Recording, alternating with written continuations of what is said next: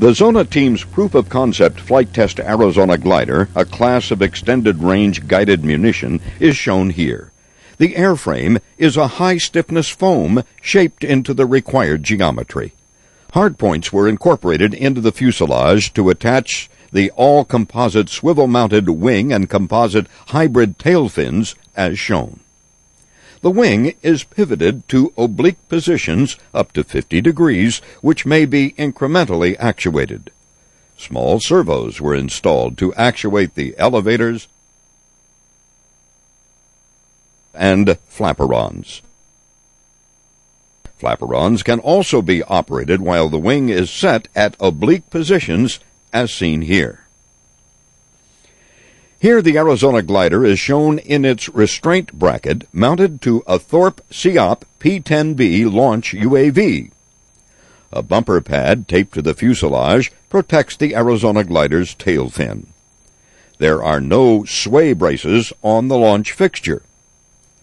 A tether line exits the fuselage from a powered reel with which the Arizona glider can be lowered while in flight.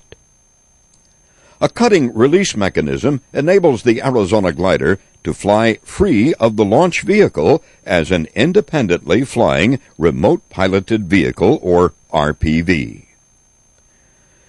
2 UAV pilots conducted the flight test operations. Zona team member Barry Ho flew the Arizona glider, which he also fabricated. The launch SEOP vehicle was flown by Zona team member Don Coram. A video link monitored the Arizona glider throughout the flight to and including the release sequence in real time.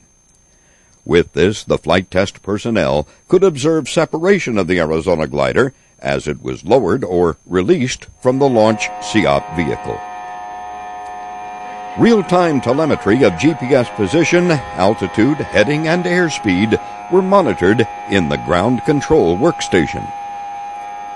Data and video were logged on computers and recorded for subsequent analysis. Initially, flight handling qualities were evaluated while the Arizona glider was still tethered to its launch vehicle. After confirming the Arizona glider's predictable handling qualities, subsequent flight tests were conducted completely free from the launch vehicle. The Arizona glider demonstrated repeatable handling qualities that were determined by the UAV pilots to be good at surprisingly good glide angles. The Arizona glider flight test is a success.